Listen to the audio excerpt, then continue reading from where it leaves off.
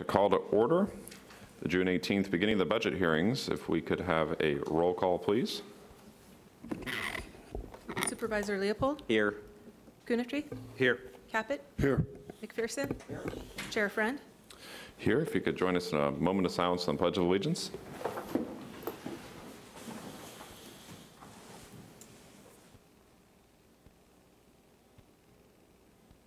I pledge allegiance to the flag of the United States of America And to the republic for which it stands, one nation, under God, indivisible, with liberty and justice for all.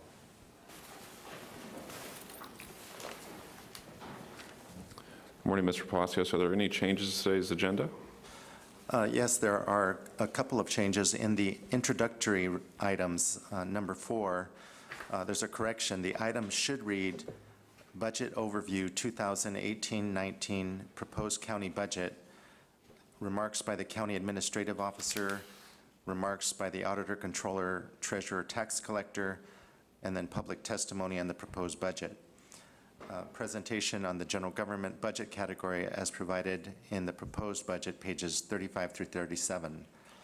And then on the consent agenda, item number 20, there's a correction. The item should read, direct staff to return on June 26, 2018 for last day budget hearings with any final adjustments. Thank you. We actually start off with you in the budget overview. I've noticed that your entire staff is only sitting on one side of the building, so maybe maybe they know. Okay.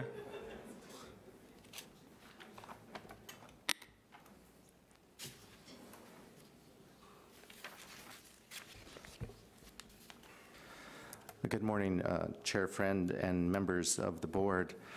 Your session this morning opens the 2018-19 budget hearings. The documents before you today include the CAO's proposed budget, which includes the accounting item detail. In addition, you have before you the supplemental budget, which provides additional financial actions reports, the unified fee schedule, and the continuing agreements list. Our office will be presenting any last day reports, including a financial update and concluding actions prior to the close of budget hearings on June 26th. And just noting that all of the budget documents are posted on the County of Santa Cruz update. Over the next week, the board will consider recommendations from our office on the 2018-19 county budget. County department heads will present information on their programs, and members of the public will address you about the impacts of the budget on a wide range of community needs. We believe our work to date represents a key number of successes that respond to your priorities and that this budget builds on that momentum.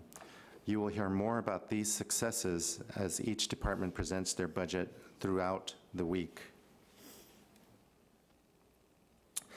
When I began this job, I outlined a 3-year work plan that included, in the first year, development of a strategic plan, including strong fiscal management and stewardship, continuing our tradition of that, and as well as augmenting services in some key areas. In addition, as I'll say later, the second year includes an operations plan, which is meant to have key programs and objectives to carry out the strategic plan, and that will be a 2-year document that will be linked to a 2-year budget. And so the strategic plan, which is a 6-year document, will be linked to the budget via the operations plan, which we will be developing in the coming year.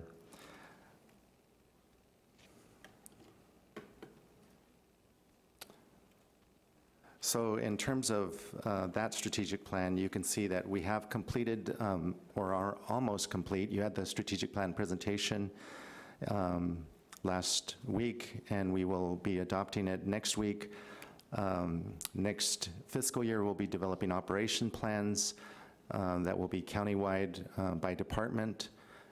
This will be linked to a 2-year budget, and meanwhile, during the next fiscal year, we will be developing continuous process improvement projects and performance measures as well.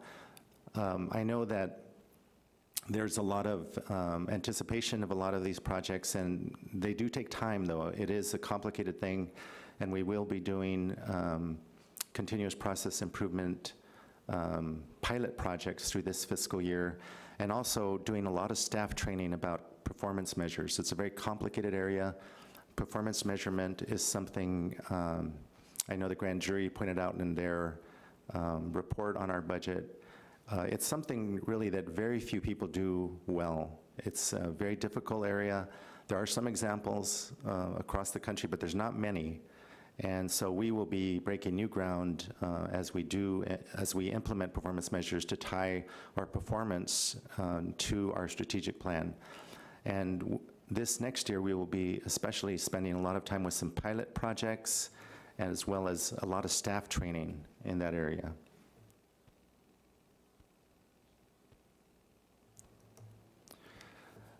Fiscal stewardship. This is something that the board has made a priority, and as well as your county administrative office. And this is something that we should be proud of. We have had great success in managing the county budget. And at a time when other jurisdictions near us have had to declare fiscal emergencies, when others have actually had to go do major layoffs in neighboring jurisdictions, we have a balanced budget with no layoffs. And that's due to this board's very thoughtful and careful management of the county's budget. So to start with, we have tripled our reserves, which I know our auditor, controller, treasurer, tax collector will go into more detail about. But this is something that you set out as a goal in 2014 to get up to 10%. We've achieved that 3 years ahead of schedule. You gave us a deadline of 2021, and we achieved it this last fiscal year. So 3 years ahead of schedule, we've tripled our reserves and reached your goal of 10%, which is a very good thing to have accomplished behind us, and we need to maintain that in the future. We've also improved our credit rating because of your strong fiscal management. In November of 2017, S&P Global Ratings increased our rating to AA+, which is equivalent, if it were to have been for a GO bond, to a AAA rating. And in their comments, they noted that we have a very strong local economy, but they also noted that we have a strong county management with good financial policies and practices. We have very strong budgetary performance with balanced operating results in the general fund and at the total governmental fund level. Strong budgetary flexibility with healthy fund balance, very strong liquidity, and very strong debt management. In fact, our debt it's very interesting. Our debt service represents less than 2% of our expenditures, which is very conservative, and 2/3 of our debt is going to be retired within 10 years. So you've been very careful in managing our debt, and that has led to a very strong rating, and also to the fact that we have flexibility if we ever needed to issue debt in the future. We've reduced pension obligations. This is something that the board has done over a number of years. In 2007, regarding retiree health benefits, in conjunction with our labor partners, we negotiated the implementation of a cafeteria plan and a cap on retiree health benefits. This action reduced the unfunded actuarial accrued liability for our retiree health plan by $35 million. And then in 2012, the county, again with our labor partners, implemented a retiree health longevity schedule that links the level of benefits to years of service and age at retirement. These reforms reduced the unfunded liability by an additional $54 million. So those two actions that this board took in conjunction with our labor partners reduced our liability for retiree health benefits by almost $90 million, which is a very significant achievement. With regard to retiree benefits, you've also been proactive. In 2012, the county implemented a second tier for PERS retirement for all employee groups. This, again, was done in partnership with our labor partners to increase the viability and sustainability of our retirement system. This is something we did ahead of the state. The state later, and a year later, implemented retiree reforms, but we did it before them. This increased the retirement age, reduced the benefit formula, increased employee participation. This change was estimated at the time to have reduced retirement costs by $93 million over 30 years. 2013, the following year, the state implemented Public Employees Pension Reform Act, or PEPRA, and this again increased the retirement age and changed the benefit formulas and increased employee contributions. And this also will have a significant effect over time to make the pension system sustainable and more viable. We have controlled employee growth. In the recession of 2008, we actually reduced our employee base by 15%, and we went down to a low of almost 2,300 employees. We're now at 2,470 employees. We're still almost 10% less employees than we were at the before the recession. So even today, we're almost 10% less. And so we have had some modest growth. We only have 2,470 employees versus 2,700 in 2008, so significantly less employees. And this is despite significant growth in our health and human services staff, especially due to the Affordable Care Act. So what that means is that in our general government sectors, we have not grown. We have maintained the losses that we suffered during the recession. So even today, we're almost 10% less employees than we were in 2008 during the recession. And then we've made some inroads on deferred maintenance, which is a significant problem that all local governments face. We stopped, as everybody else did, investing in some of our routine maintenance of our facilities, and we're starting in this budget to try and catch up on that. Despite your very conservative fiscal management, we've actually augmented some services. And so these programs include the Nurse Family Partnership, Thrive by 3, Whole Person Care, and Medi-Cal drug expansion. We've also responded to the needs of the homeless by expanding our shelter and working to alleviate homelessness among our youth. We've also made significant investments in new facilities and in public safety.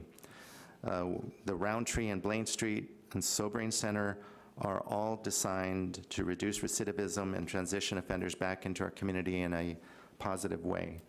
So it's a good thing that despite being very fiscally conservative, tripling our reserves, controlling our pension costs, reducing the number of county employees, you have been able to augment county services, so it's a significant achievement. I will say, though, that there remain, as you will hear during these budget hearings, that there's still critical unmet needs that the community faces, and that we, in fact, heard from the community during our strategic planning public input process. There's significant needs in behavioral health and substance use disorder. There's still a great need out in the community, and there's the community members that have asked us to do more in this area. There's also significant needs both in capital and in operating in our parks and recreation services. We have some significant capital projects that are underfunded, as well as our ongoing operation and recreation services. And then, as I mentioned, we still have unmet needs in our deferred maintenance for our facilities. I'd now like to get into the proposed budget. As I mentioned, it's a balanced budget. We have taken into account community feedback that we received in our strategic planning process, and this budget includes new funding for homeless services. It includes a new housing planner, includes new services in mental health and behavioral health, substance use disorder, road maintenance, and storm damage repair. going into our overall budget. Our budget is, it's a very big budget. It's a huge responsibility, two-thirds of a $1 billion budget, $177 million. 519 of that is the general fund, and as I mentioned, we have 2470 positions, and again, we're still below over 2,700 employees we had before the Great Recession. The budget, these are the assumptions on our major tax revenues.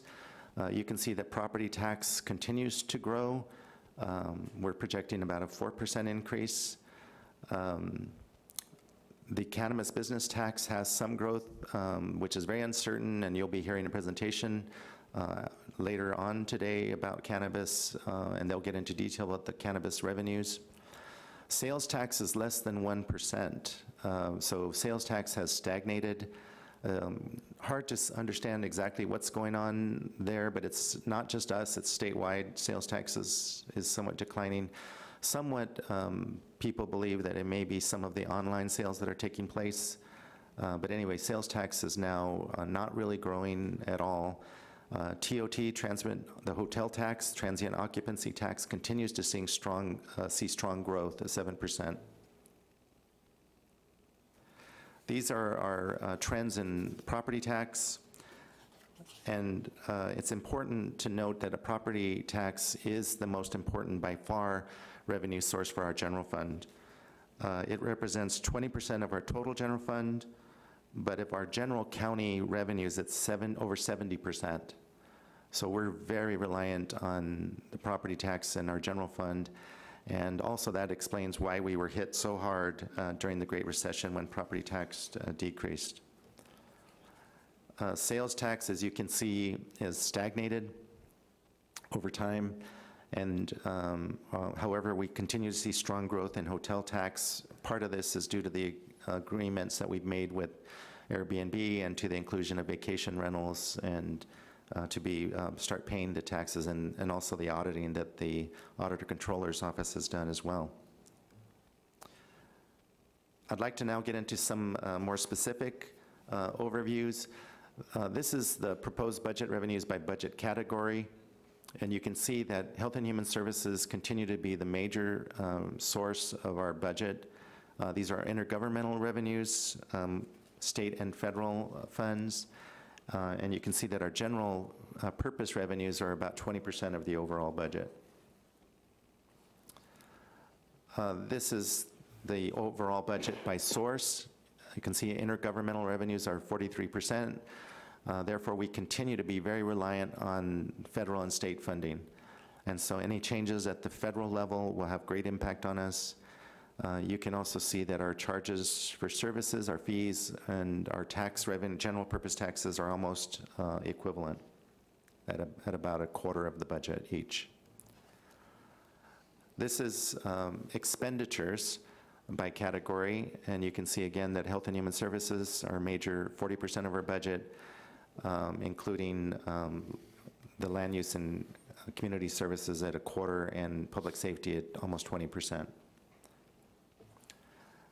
This is expenditures by expenditure source. You can see that again, our main costs are salaries and benefits, which makes sense. We mainly have people who do the work, and then we do contract with many local providers, and that's why a third of our budget is contracted with services and supplies.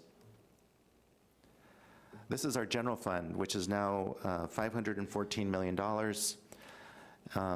More than half of the general fund is Health and Human Services. Of the general fund expenditures, 60% is Health and Human Services, and about a quarter is public safety. You can see general government of the general fund expenditures is only 7%.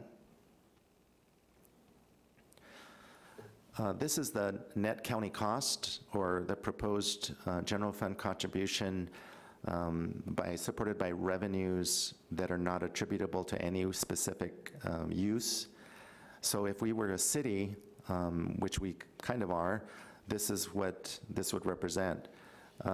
We're unusual again in this county that Almost half of our population in the county lives in the unincorporated area and counts on the county to provide municipal services.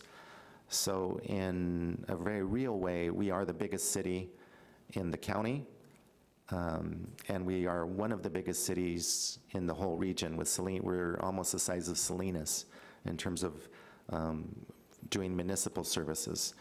Now, if you look at our budget in terms of what our net county costs, 55% is to public safety, and this would be typical for a city. Most cities' general fund is about 60% public safety, and so we're right up there with about 55%. And you can see general government, again, is pretty small, and the Health and Human Services, which is used to leverage federal and state funds, is about 20%. This is the general fund budget gap. This is the general fund that is supported by fund balance. And you can see that it's significantly been reduced over time from $8 million 2 years ago to 6.3 this year, and we're projecting 5.3 next year. This is a very low number, so I don't think it's any cause of great concern. It's less than, it's about 1% of our general fund, which is very small. And this is the amount of budget that we're funding primarily with salary savings and budget reversions. So that's why it's considered, those are just by strict budgetary terms considered one-time funds. But nevertheless, we've been good about reducing the amount, and overall, it's a relatively low number. This is our general fund as a whole. This is our net county costs, and just shows the changes by budget category. And you can see that when you look at the changes, the major dollars are in public safety. And that's been this in net county costs. If you look at net county costs, the biggest growth has been in public safety with over $8 million of growth of increases. And that's just due, and that's normal, that's nothing atypical, that's what we're seeing in public safety all across other jurisdictions. And this also shows that we're using $5.3 million of fund balance, which is, again, salary savings and budget reversions to help balance the budget. This is our reserves history, and I know that our auditor, controller, treasurer, tax collector is going to go over this in more detail, but you can see that this is something that we should be very proud of, and that the board has set a goal and we've achieved it. County staffing, still below, again, where we were before the Great Recession, of over 2,700 employees. And that is the growth that we've had since the recession has primarily been in that area of health and human services, which now represents almost half of our employees. And the growth has been mainly in the Affordable Care Act and drug, Medi-Cal, and other behavioral health services. So in summary, we have a budget that is good news. We have a balanced budget that we have not had to have any layoffs. You've tripled reserves, you've increased your bond rating, you've held employee pension and health benefit, retiree health costs, you've reduced them over time, and you've also kept the number of employees below what we were before the Great Recession. We will be adopting the strategic plan at your next meeting, and then we will get right to work on developing a 2-year operations plan, which is the very specific projects that will be carrying out the goals in the strategic plan, and then we will be adopting our first 2-year budget next fiscal year. During this time period, we'll continue to develop 2 initiatives: continuous process improvement and also performance measurement. And we also, one major theme of this budget will be that there's still, even though we've augmented our services in key areas, there's still some critical unmet needs that this board is going to be challenged to figure out how do we meet those needs that the community is asking for, that we very clearly were asked for during our strategic planning process. That concludes my presentation, and I'm now either available for questions or going to turn over to Audit Controller, and then you can ask us both questions, however you'd like to proceed. Thank you, Mr. Palacios. We'll bring it over to Ms. Driscoll, and then we'll open it up to the board for questions. Good morning, Chair and members of the board. Edith Driscoll, Auditor, Controller, Treasurer, Tax Collector. As we begin our week of budget hearings, as your controller, I have a few brief remarks to make regarding the county's debt ratings and reserve balances. I'll begin with debt ratings. The county issues both short-term and long-term debt to meet its needs. These two different types of debt are rated by Standard & Poor's and Moody's and are given two different types of ratings. Ratings from Standard & Poor's and Moody's are important to the county. The outcome of the ratings can save or cost the county money when in the form of higher or lower interest rates when we sell bonds. I welcome these reviews. From a controller's point of view, there are few opportunities for the county to receive an external review of its fiscal policies, fiscal management, and cash management. The county currently has the highest short-term rating available. Prior to the issuance of our recent TRAN, the county finance team made presentations to these rating agencies. The county once again received the top short-term rating available. The county received SP1+ from Standard & Poor's and MIG1 from Moody's. That's positive news for us. The county also maintains very strong long-term ratings. When Moody's reviewed our current rating in 2018, as the CIO mentioned, it left it unchanged at AA3. For Moody's, that's the fourth step on its long-term rating. Our long-term rating with Standard & Poor's is AAA. That's the top step of their long-term ratings. The AAA was updated in 2017 from a AA. This reflects the highest rating S&P gives to both our short-term and long-term ratings. Recently, your board approved the issuance of this year's TRAN. TRAN is our tax and revenue anticipation notes for short-term financing. We issued it in the amount of $45 million. I am pleased to report back that on June 13th, we sold these notes at a very favorable rate of 1.45%. Standard & Poor's provided a few comments with their rating that I want to call out to you.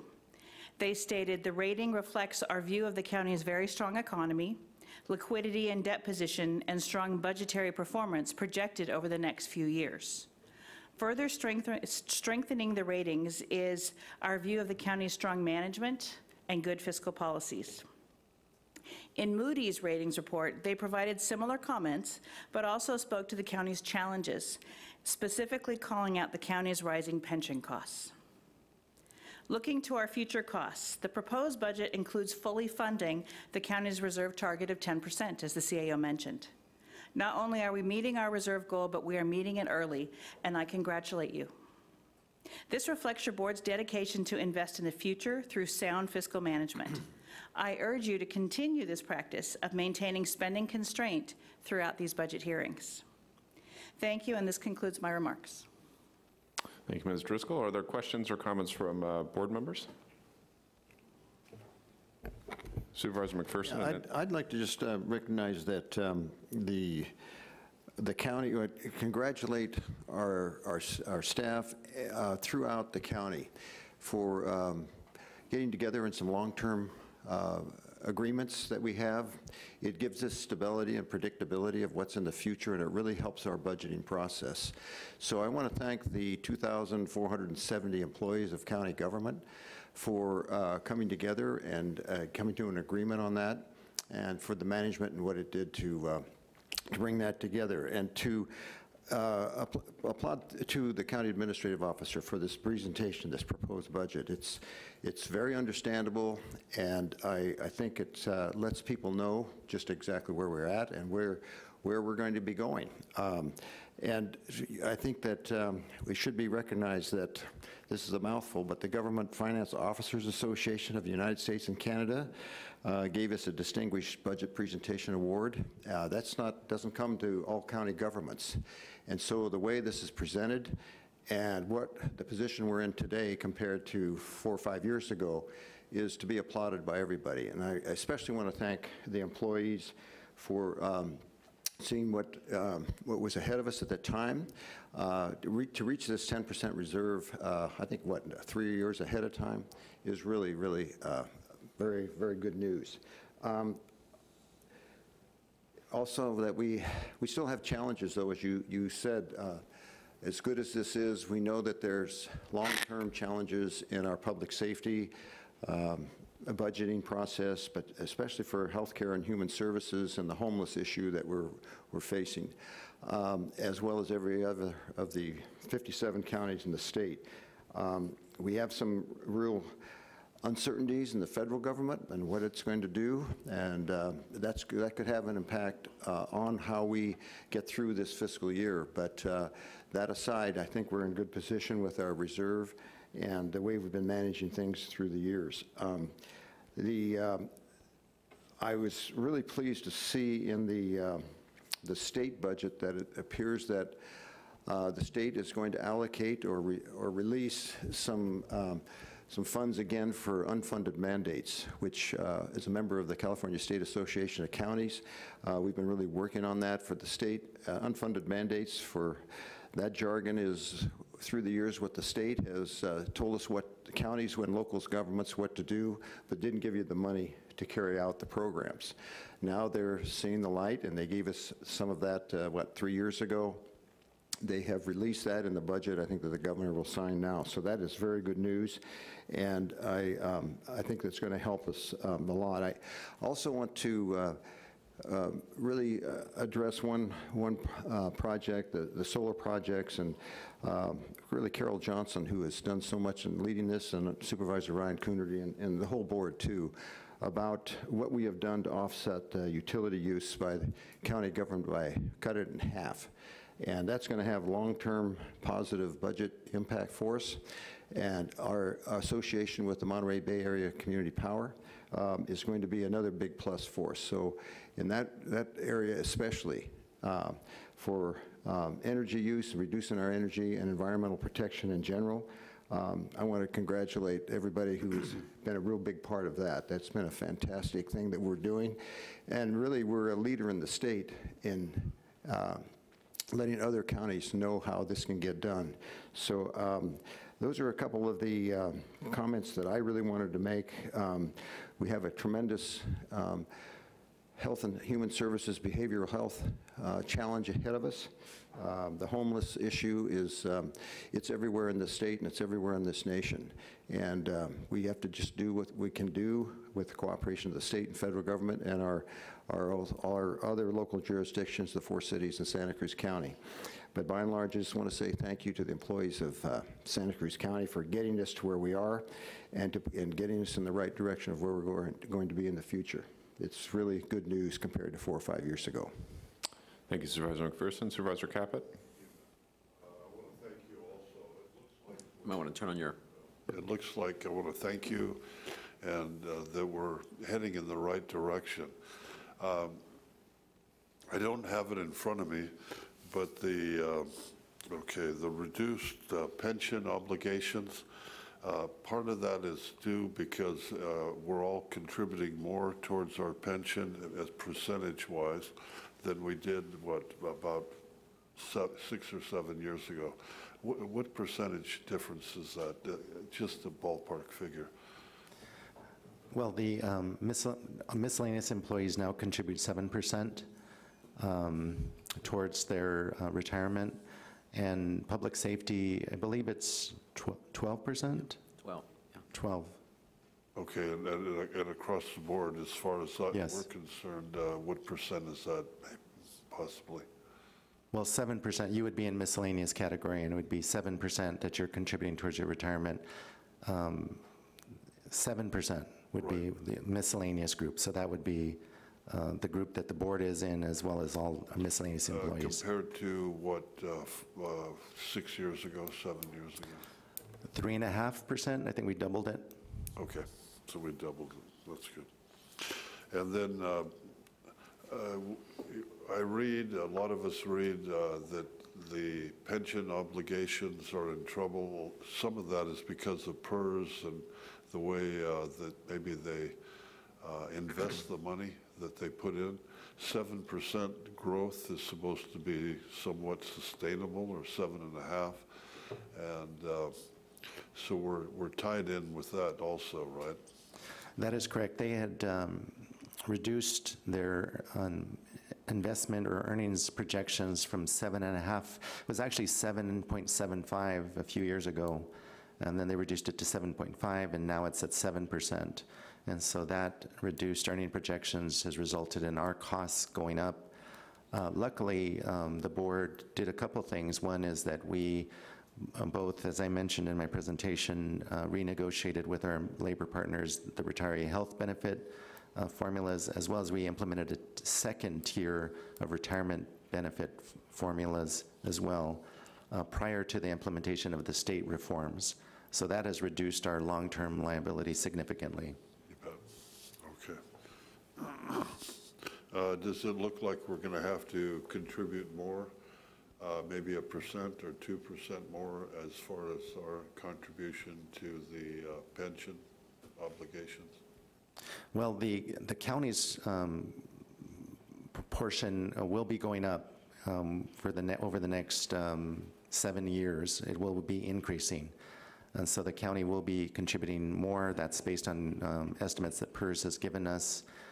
We have not anticipated anything yet with regard to labor negotiations and changing the formula that we have now. Right, okay. But when you say changing the formula, we're talking about percentages? Percentage of how much employees contribute, right? Okay.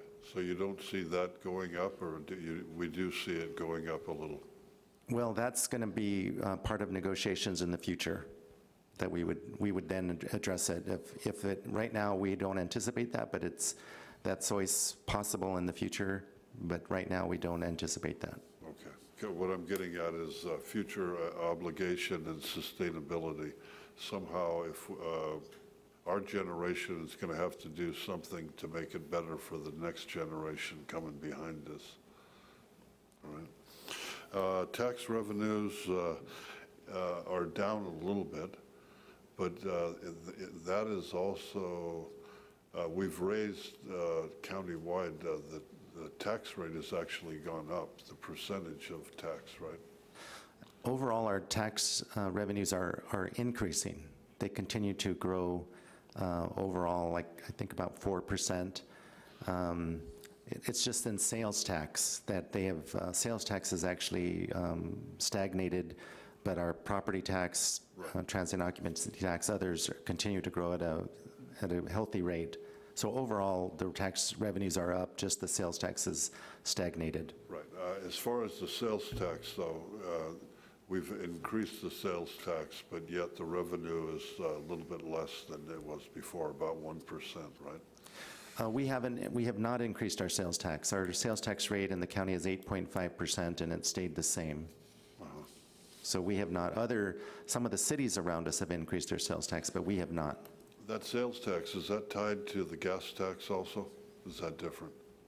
It's not tied to it, but we do get sales tax on gas. And all that. Okay. Okay, I want to thank you. And I think we still have a lot of work to do to make sure that we can sustain our obligations in the future.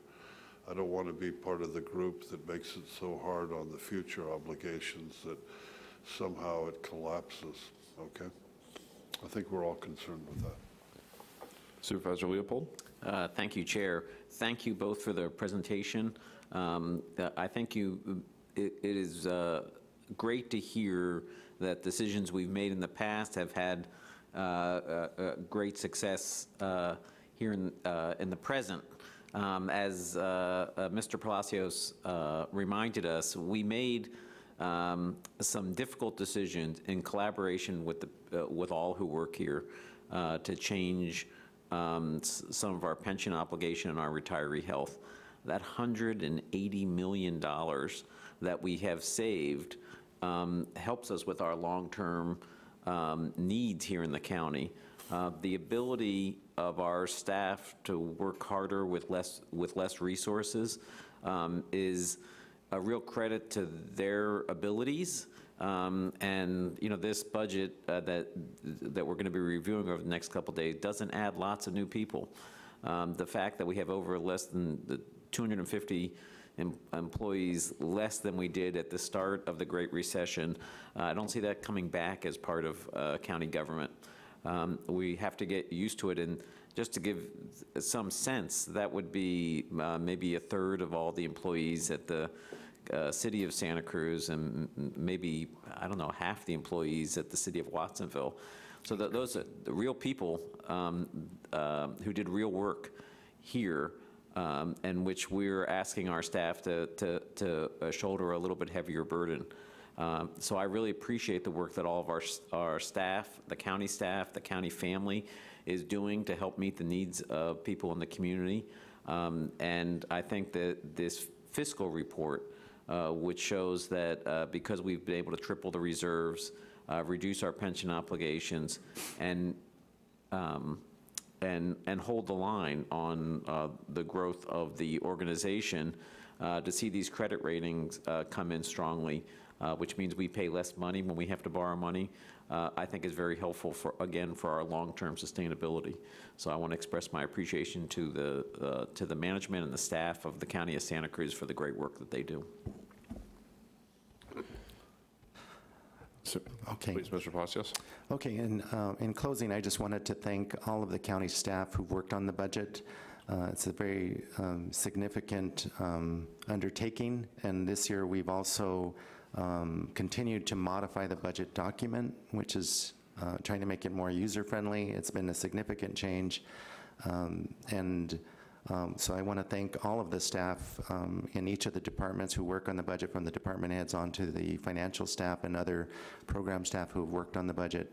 I think they've done a great job, and I, in particular, wanted to point out Christina Mowry, our budget manager, for her leadership in this area, as well as Nicole Coburn, our assistant county administrative officer, and Melody Sereno, our deputy city manager, for their work on the budget, as well as all the CAO staff.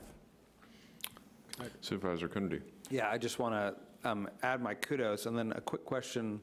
Do we have a sense as to what our healthcare costs are trending, in addition to the pension costs everyone talks about, but how do healthcare costs look?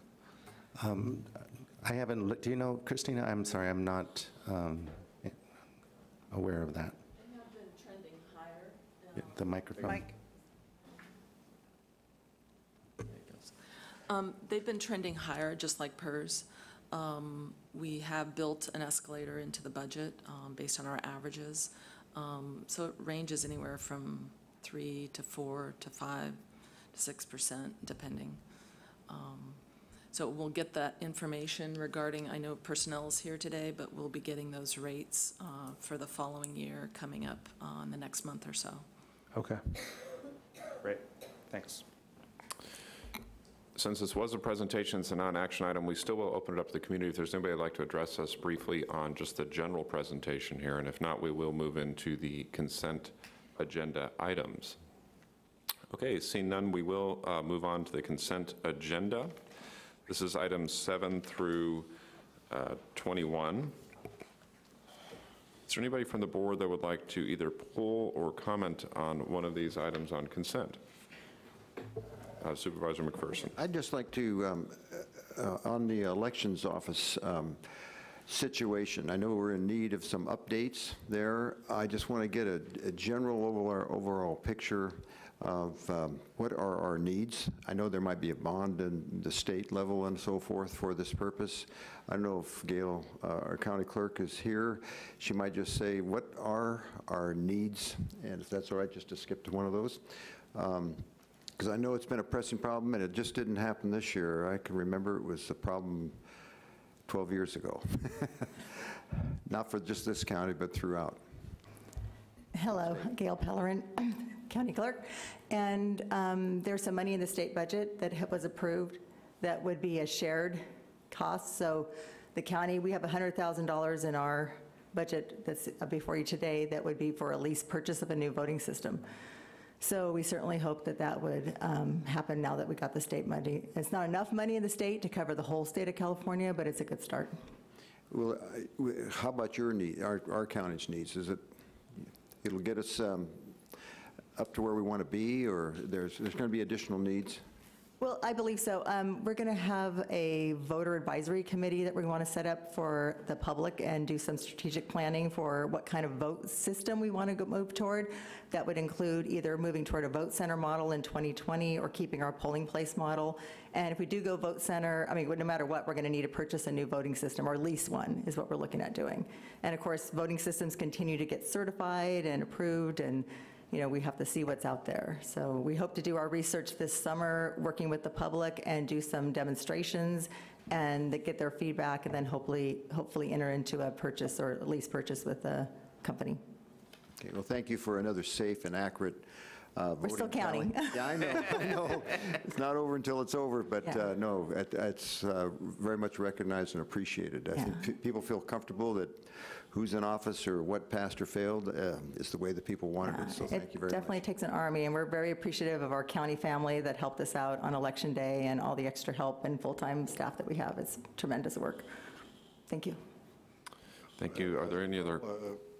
Actually, a Supervisor quick Caput? question. Ms. Pellerin, I wouldn't quite leave yet, because I think he's interested in how many extra votes you're counting right now. But, please, Mr. Caput. As far as the staffing of the polling places and all that, I was reading, it was difficult to get enough people, I guess. Did we finally get enough people? Did it, countywide? We did, and again, thanks to our county family, because I had a call on a number of departments to provide us with staff to help us on Election Day, and it did work out as well. We did have a lot of cancellations at the last minute. June elections are always hard to staff because of that, and we had illnesses and people who were in the hospital at the last minute, so we had a few little crises, but we did manage to pull it off thanks to our amazing poll workers in the community and our county family. Years ago, I did work at the polling place, probably about 15 years ago, and it was a wonderful experience. Just wanted to make that clear to people out there that, it's a great thing to do. Yeah, we definitely appreciate the community service. And I think if we move to a vote center model where we have everybody gets a ballot by mail, and then we set up these vote centers 10 days prior to the election, and we increase the number for the 4 days prior to the election, we would staff those with more extra help, fully trained staff who would be out in those polling sites, and it would be a little more consistent versus what we're doing now, because we're recruiting people up until 6 a.m. election morning. So, yeah. Thank you. Thanks a lot. Supervisor Leopold. Thank you, Chair. When we changed our budget hearing process to go through so many budgets on consent, we missed the opportunity to hear from each of the departments. I appreciate that everyone was able to answer many questions that our office had about aspects of the budget. There's a lot of incredible work that gets approved here with just a simple vote, and it doesn't reflect the hours of work that you put into preparing your budget documents, and of course the hours of work that you do performing all these tasks. There are a couple of departments that I just wanted to just say a little bit extra about. The CAO's office has been very helpful on a number of different pieces, but I just want to point out that Ms. Coburn has been very involved in the Justice and Gender Task Force, which has been very, very helpful, along with Mr. Stafford, and I really appreciate their work, and there will be a presentation to our board in December about that work, but we're making some good progress there. The Office of Economic Development has been very helpful in working with businesses in my district, and they've been very good about communicating with me about different issues, and I really appreciate that and their ongoing advocacy especially for small business here in Santa Cruz. County Counsel's office, we depend on them so thoroughly for their expertise. When someone doesn't agree with us, they always say, well, you don't have to listen to your lawyer. But I've found that when we actually listen, that we actually, it actually serves us well. And I appreciate the work that you and your staff do all the time. Our Information Services Department is an incredibly critical part of county government. It's the way in which most people interact with the county these days, is they go to our websites and they use our apps and everything else. I just want to appreciate them, and even those days where I yell at my computer because it's taking too long to access the internet. I won't take your name in vain, but I just appreciate the work to keep that system going and making sure that we're not attacked every day by different viruses. The General Services Department has been, as was mentioned earlier, in doing all the solar panels on the county facilities. That was a huge undertaking this year.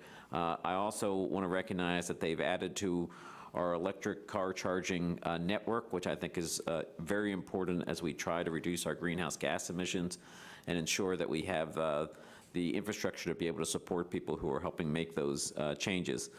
Lastly, the Personnel Department was very helpful to this board last year in the selection of our new CAO, and continues to be very helpful in providing expertise and help with other recruitments that are going on that are the responsibilities of county government, but don't actually fall in the county family. So thank you, Ajita, for your help with some of those other recruitments as well. Your experience is greatly appreciated. And with that. Supervisor McPherson, you had another comment to make? Yeah, I wanted about economic development, and I don't know if Mr. Constable could answer this, but we had sales tax leveling out, I guess you'd call it, as is in the state. We have plenty of projects going on here. Do you have any estimate of if some of these things come out on, or how many jobs might be added in this county? I doubt that you could say, well, this would have this impact on sales tax revenue, but just where we're at, you're being very active and proactive, and I appreciate that, and throughout the county. Appreciate that. We don't actually have hard numbers as yet. Until we get the projects, I think, closer to the finish line, we won't be able to really make a accurate number count as far as the job generation and also sales tax. And just to kind of address one thing, the sales tax decline, I think, is, as Carlos mentioned, a indication of two things. One, it's the ever-changing kind of persnickety nature of the consumer, which has gone directly towards online sales as an alternative. And the other is there is a wholesale change that's occurring within the retail industry that is kind of fleshing out what not only the consumer wants, but also what is sustainable on a longer term basis, because a lot of the retailers have gone through major expansions, and now they're looking at, hey, is this really serving our customers? It's not, so they're pulling back. Thank you. Thanks for getting persnickety into the budget discussion, too. 2 points. Supervisor Coonerty, did you have something to add on this? No, good. I'll just briefly add a few things on personnel. I just wanted to thank your work on the employee wellness program. I know it's also done in conjunction with health, but it's something that Supervisor Leopold and I had brought forward a couple of years ago, and I think it really does bring a lot for the employees. So I appreciate that, as well as the leadership and training academies that you've been doing. We've received a lot of feedback that employees are appreciating that, and to the degree that those can be expanded, they are very little cost but offer a lot to maintain that the high quality employees that we have. As was noted by Mr. Palacios, we may not be necessarily hiring more people, but the one thing we definitely want to do is retain our top talent, and anything that we can do to ensure that people can stay here. And we recognize it's one of the highest costs of living in the United States, and it's not the only reason why people are here is the pay, but there are other things that we can do for them on the training side and the employee wellness side to ensure that they're here. And so please do continue that work in any way that it can be expanded. We appreciate. In regards to information technology, we receive a lot of positive feedback on the mobile app, and we appreciate the work of your staff on that. Obviously, anything we can do as an entire county family to ensure that we're as responsive as possible, department by department, to those requests that come through the app would be great.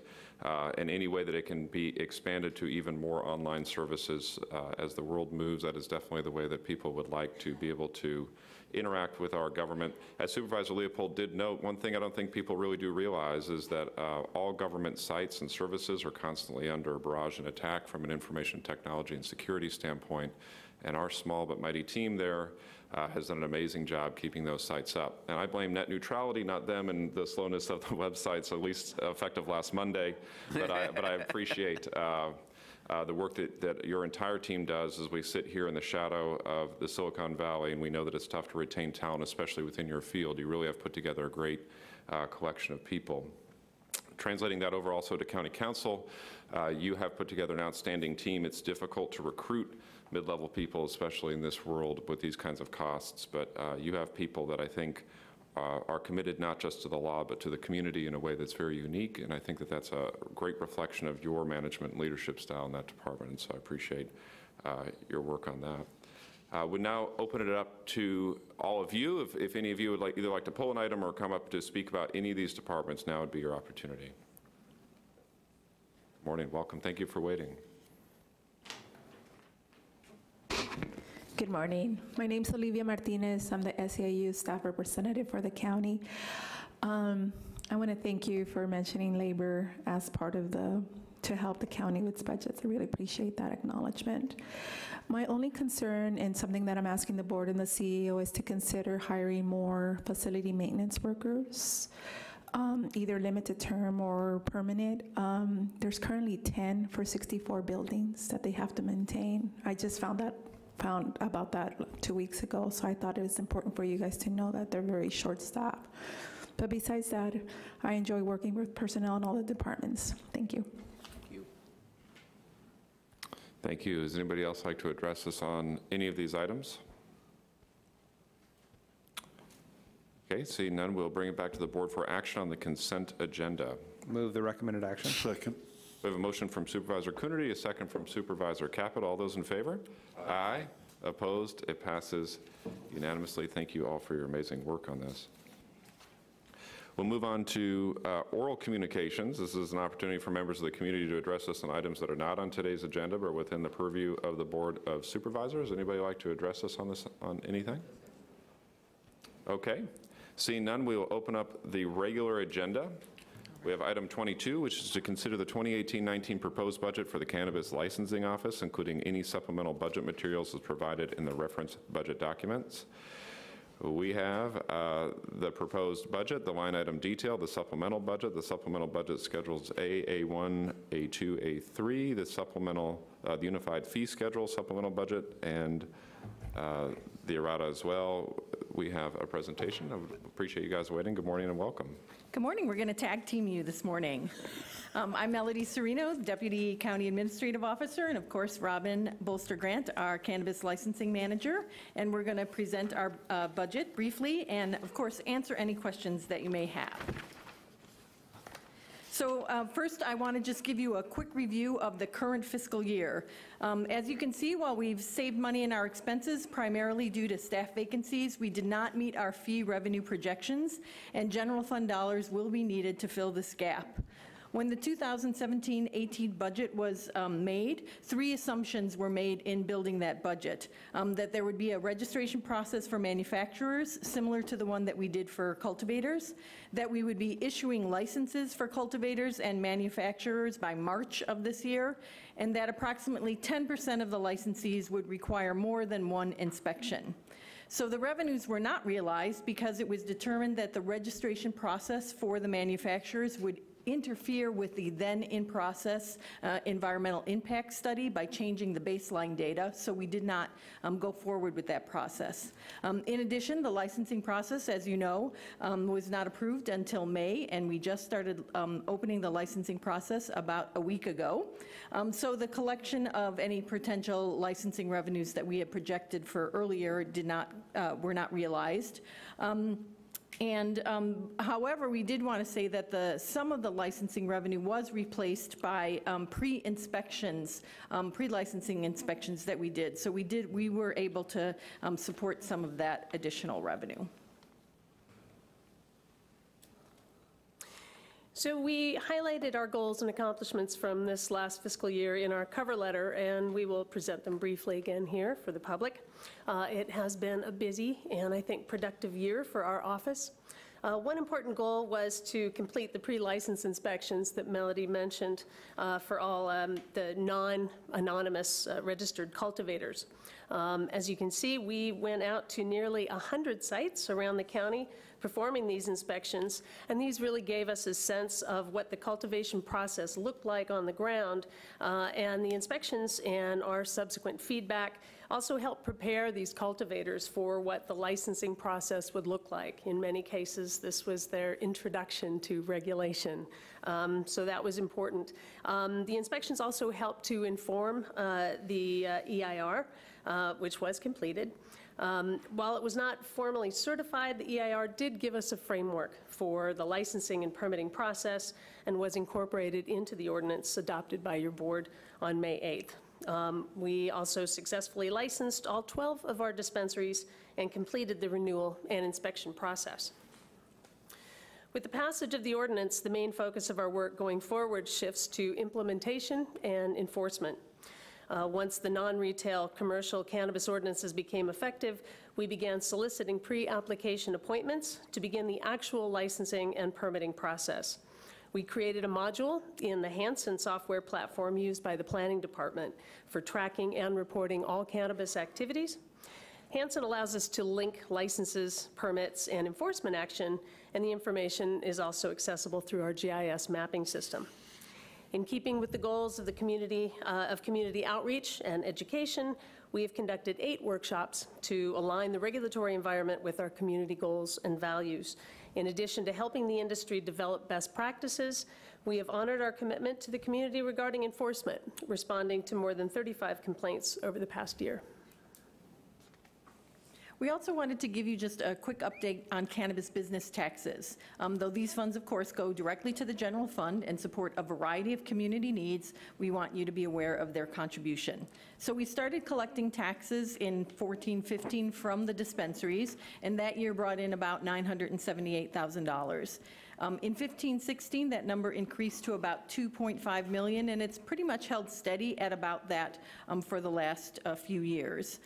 In 2016-17, we also began to collect taxes from the non-retail cannabis business, so we've so far this year received about a total of about $2.8 million from the cannabis business taxes. We've projected a larger percent, $4.4 million for the upcoming fiscal year, and we believe that that represents a full licensing process.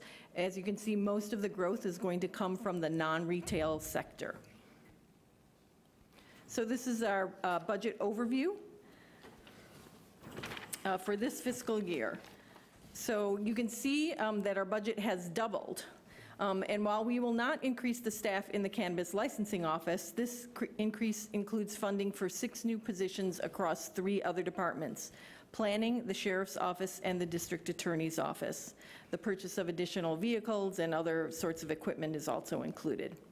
The 6 new positions are intended primarily to beef up our enforcement capabilities, and then, of course, to prepare for the development side of the cannabis licensing process that the planning department will have to handle.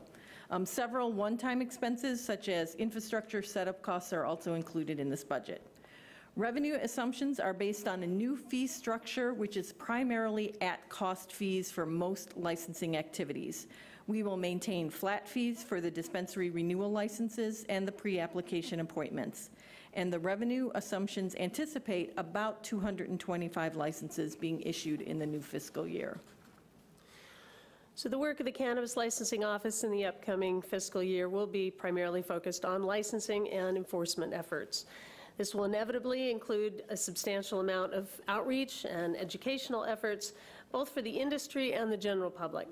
Within the next few months, we expect to conduct 6 to 8 outreach events to assist with folks, their understanding of our licensing program and the steps that are required to obtain a license. We have already begun our licensing appointments with some of those in the industry who completed the pre-inspections, or pre-licensing inspections.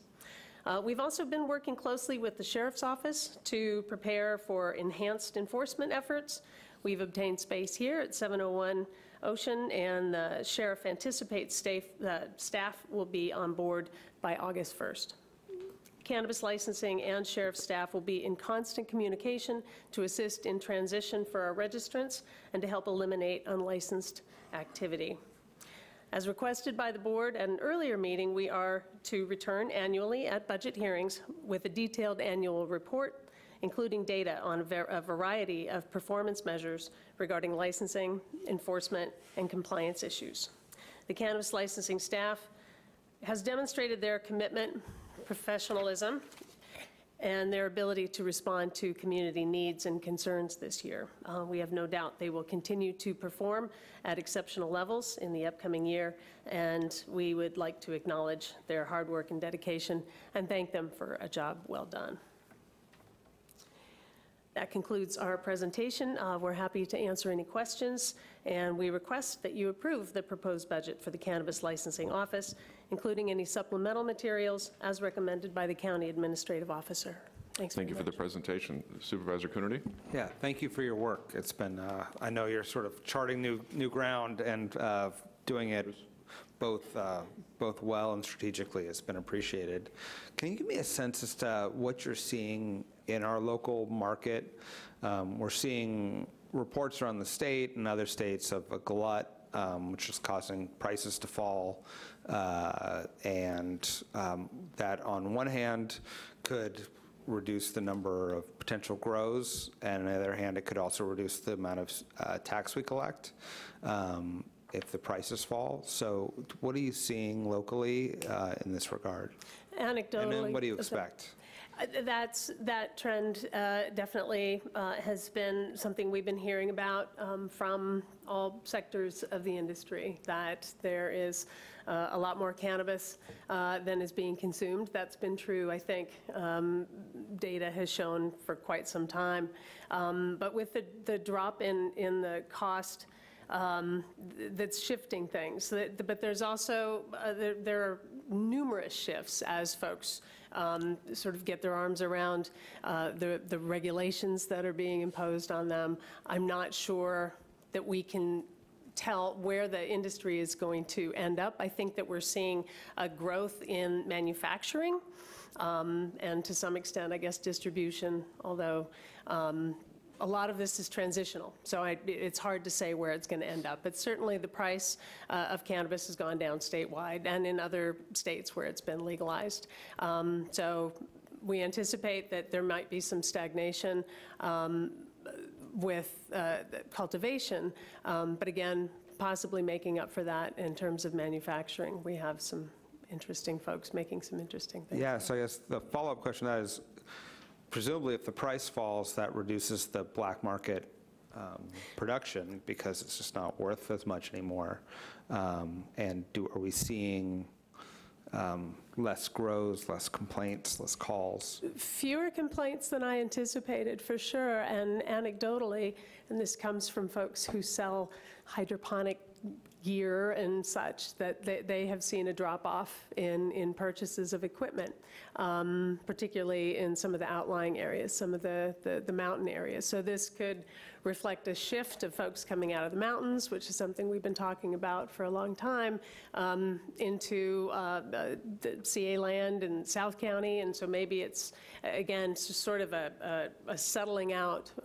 Not everybody is going to want to stick around if the price continues to fall. It won't be worth it for everyone. And then this team, and this is probably not for you to answer, but I mean, the team we're setting up to do enforcement presumably can be occasionally people just don't grow and go away. Occasionally people shift to other drugs that are even more dangerous and destructive, and whether this team will be able to be deployed against meth houses and other sorts of impactful activity. So I can answer that. The Sure. Sheriff's Office, the team, Frank Gambus's team that has been kind of the drug enforcement team, is not going away. We're simply supplementing these additional 2 deputies to work specifically for cannabis activities. But the sheriff's other team that works on drug enforcement activities will continue to operate. Okay. Thank you. Supervisor Leopold. Thank you, Chair. Thank you for the presentation. You have both a really interesting job and a very difficult one, because trying to forecast what the future hold has proven to be somewhat elusive, not through bad planning on our part or lack of effort. It's just that this is a very fast evolving industry, and trying to keep up with it is, I can imagine, could be challenging. I have, in the conversations I've had with people in the industry, they've appreciated the Cannabis Licensing Office, the support that they've got, and the ability to answer questions, the sort of straightforward nature of what they hear, which I think is very helpful and establishes a trust necessary to get people to come in and become legal. In your presentation, you, the second to last slide, you pointed out to 150 cultivation licenses and 75 manufacturing licenses. Given that we had 750 registrants, what is, there's a big difference there. So what might people expect, and what should we expect to hear in the next year about that? So the reason that we picked those numbers is that because this is the transition year where people have to really get used to what it means and all of the forms they're going to have to file and all of the pieces of paper they're going to have to do, and we really were trying to base our budget on a a fraction of people getting through the entire process. We anticipate in future years that will, speed up, but this first year we figured there's going to be a lot of outreach and education, and so we wanted to make sure that the budget projections were somewhat as best could be assumed in the world of reality. We recently had sort of our first deadline of people coming in to file paperwork was either last Friday or the Friday before, when the ordinance went into effect. And so out of those 750, has that number shrunk? It did shrink a little. About 100 people who were anonymous did not manage to meet the deadline. A number, I would say about 10% of those people formally withdrew from the process, either because they've decided to do something else or move out of the county. And so we had about 100 people who did not manage to transition from anonymous to non-anonymous. So that's 600, so there's still about 650 registrants that are out there. Yes. And so they're gonna, I would imagine that a bunch of them are gonna all come in at the same time, trying to get their licensure, right, with either the state or local, and how does... They would like to, for sure. There's still, again, the theme of transition. Many of the registrants are on properties that don't comply with, so they will need some time to co-locate, and we're seeing a lot of interest in the co-location. So folks are, to some degree, still on the move. The regulations are daunting for a lot of folks, and again, given that these folks have not had to go through anything like this for the most part, it's not, I don't see a huge wave of folks. I think it's a trickle that will start to pick up as information gets disseminated and they get better prepared for what this looks like. Yeah, well, I'll be curious as how this all works out. There's a book to be written about our cannabis experience. In terms of the additional items on the budget, I support the inclusion of these new pieces. I think it's important to have a robust enforcement process for everyone involved, and for the environment, and for neighborhoods, and for those who are seeking licensure. All those reasons, it makes sense. But with new staff coming on August 1st, what's going to be, are we going to try to signal to people that while it's been relatively quiet so far, that we are going to be upping that enforcement? And I think it's to our benefit to let people know that it's happening, because but But it shouldn't be a surprise that we're doing it. I agree. And do you have a strategy for outreach to let people know that this is coming? Yes, so first off, there'll be the next phase of the process for all the people who made it to the non-anonymous will be for them to inform us where they're currently cultivating so that we can make sure that when we get complaints, we can check it against our database and say, okay, this is somebody who's a registrant, they're currently cultivating, we're not, we'll respond to the complaint, but we're not going to do an enforcement activity against them. And then, of course, as Robin mentioned, in the next month, we're going to be doing several outreach workshops where we will be informing people. And of course, we'll work with all the groups that we have been working with, Green Trade especially, who's really good about getting the word out about these kinds of things. Great. Well, I just encourage that outreach to happen. I think it has proven to be very successful over time on this issue. In terms of these items in the unified fee schedule, this is going to be the first year in which we're going to do renewals for dispensaries. Right. No, actually, we renewed them in 2018.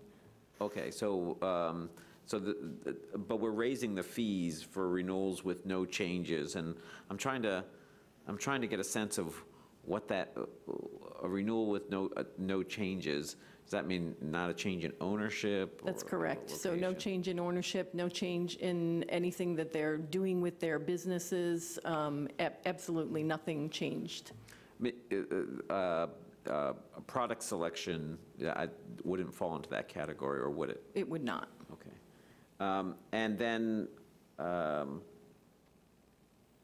this question about, or this fee for local authorization letters of $800. Could you say a little bit more about what that is and why that costs that? So the local authorization letters came about after January 1st, and when the state enacted their licensing program. A lot of our businesses were in a precarious position where they could not sell their product without having a license. We obviously didn't have a licensing program for the first 6 months. So the local authorization letters were simply a statement of facts that we could give to folks. They could then turn that into the state and get a temporary license. But we didn't want to give those letters out without at least having a health and safety inspection of the facilities that we were giving this sort of authorization. We have given out, provided 110 or so letters that allowed existing businesses to stay in business and keep functioning and sell their product. Well, I think that's helpful, and at least people in the industry that I've talked to have appreciated they've been able to get the letters. I haven't talked to anybody about knowing this now is going to cost $800, where before it didn't cost anything. No, it's been $800. Oh, it's been yes, $800. it has. Yes, that's that didn't change. One less call I'll receive. Anyway, thank you for the ongoing work. I'm sure this will be a big year in trying to forecast what the future looks like here in Santa Cruz County, and what kind of taxes we might expect and what kind of enforcement we're going to see. So I wish you good luck in the coming year. Thank you. Any other questions? Supervisor Caput. I quickly want to thank you for the work you're putting in this, and also that the revenue that it's going to bring in is important, of course, but the actual enforcement is going to be a key to what I consider very important, and that's protecting our environment. It's an interesting fact that a lot of people, including myself before, I considered like the rainforest being the biggest and most important ecosystem in the world. But actually, we're living in part of it right here. Bigger than the Amazon and bigger than the rainforest is the small area where redwood trees grow, and that's part of California and a southern part of Oregon. They actually clean the air, take out carbon, and produce more oxygen and whatever than anywhere else in the world. And that's we're stewards of that, and we have to protect that. And the way it was going before, I've seen the destruction, and I think all of us have in our areas. That was totally unacceptable, and that's going to be a key part of this. I'm hoping that that is a major improvement on the way things were going when cannabis, marijuana was illegal. So, and technically it is illegal federally, but statewide, you know. So thank you, and I just want you to know my biggest concern is using that money to protect our environment. Thank you. Supervisor McPherson. A couple of things, and they're related to the state as well. One is on those products for medical assistance, the state had to approve that, and it's my understanding they did not do that this legislative session to give them a tax exemption in essence. Did you? Is that the way? That's the way I've heard of it. I don't know. They're exempt from sales tax. Sales to medical patients are currently exempt from sales tax. I believe there's another bill pending that may open up a compassionate use license that is broader than that. I'm not sure the status of that bill right now. Okay. And then on taxes in general, the state was going to try to lower, or there was a bill to lower that from 15, I think, to 11, and that didn't happen. Some other states have lowered their tax structure. Is there any impact or any feedback from those states? I think Washington and Colorado in particular, maybe Oregon too, but that when they did that, it resulted in that much less revenue, or did more people get in the program, or was there any impact on that to date? It's pretty recent, I know, but.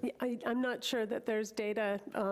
If there is, I'm not aware of the actual impact of lowering taxes in terms of revenue, in terms of how many folks, stayed in or got into the licensed universe. I'm just not sure at this point.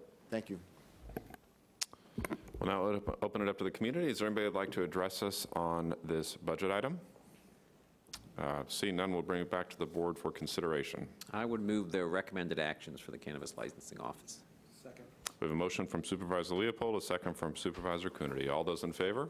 Aye. Opposed? It passes unanimously. Thank you both for that. The board will recess until 7 o'clock. We have a Zone 7 Board of Directors meeting in Watsonville at the Watsonville City Council chambers. Then we will continue to a 7:30 item for continued budget hearings at the Watsonville City Council chambers. See you tonight.